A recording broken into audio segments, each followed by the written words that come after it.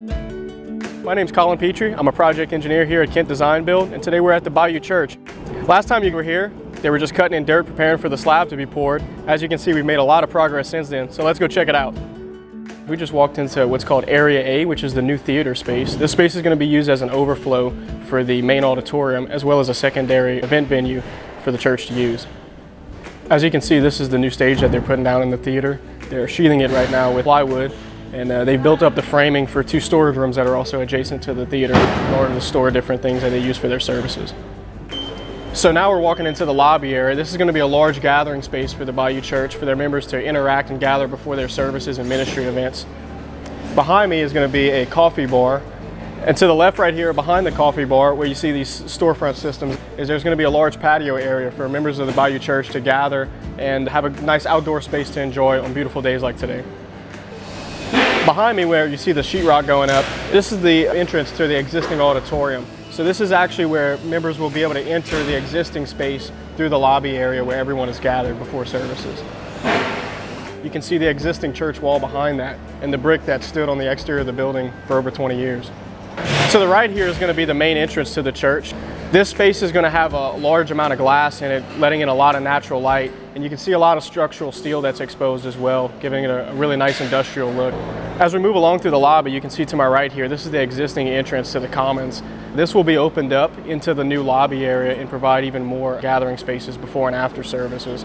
A cool part about this project is we're tying in a significant portion of a building into an already large building. And there's challenges that come with that, but our superintendent Lance has over 50 years in construction. We worked with our engineers and architects to find the best way to tie in this new building to the old building. It's come out great, as you can see. Moving from the new lobby area into the existing commons area, we can see some of our renovation work has already started. Pouring back concrete on the floor drain, as well as installing a new wall. Working deeper into the church now, into Area C behind me, this is where all the ministry's classroom spaces are going to be. So they'll be using these for K through 5th grade classrooms. Each classroom includes a stage and sound booth. You can see we've made significant progress. Most of the walls are already primed up, taped and floated, and the stage has been built at the front as well. Our electrical and sound contractors have been spending a lot of time in these spaces in order to pull all the wire needed to wire up the sound booth, as well as a stage behind us with lighting and other sound equipment.